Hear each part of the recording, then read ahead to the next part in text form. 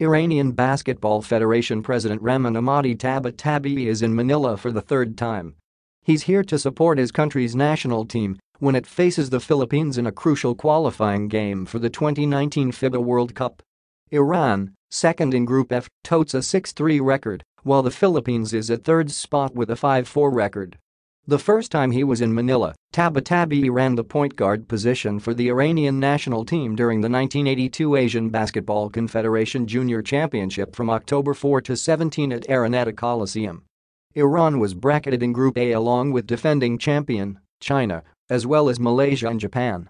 Iran finished with a 2-7 record in the tournament as the Philippines, behind Hector Calma, Austria, Rey Cuenco, and Elmer Reyes among others, went on to regain the championship from China, 74-63.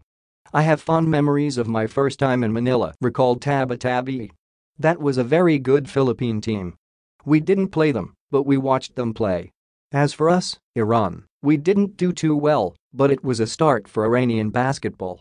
In a few years, we started to do better. Iran as a whole has become an Asian basketball power, winning 3 FIBA Asia Championships along with 3 Asia Cups. The Iranians too have been to the Olympics, finishing 11th place in 2008. However, for Iran, its golden generation of basketball stars has hung up its sneakers for national team duty. The team that will see action in the Monday, December 3, match against the Philippines will be without wondrous guard Mehdi Kamrani, shooting guard Hamed Afah, high-flying forward Samad Nikibarami, and center Hamed Haddadi. Samad and Hamed Haddadi are like national heroes in Iran, related Tabatabaei. Especially Haddadi, who played in the NBA. Right now, we are in the process of a talent identification program in Iran to look for new talents to replace our lost stars, revealed the Iranian basketball chief.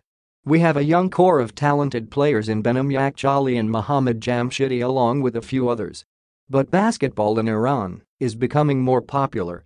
It is football by far, then basketball is second, and volleyball third.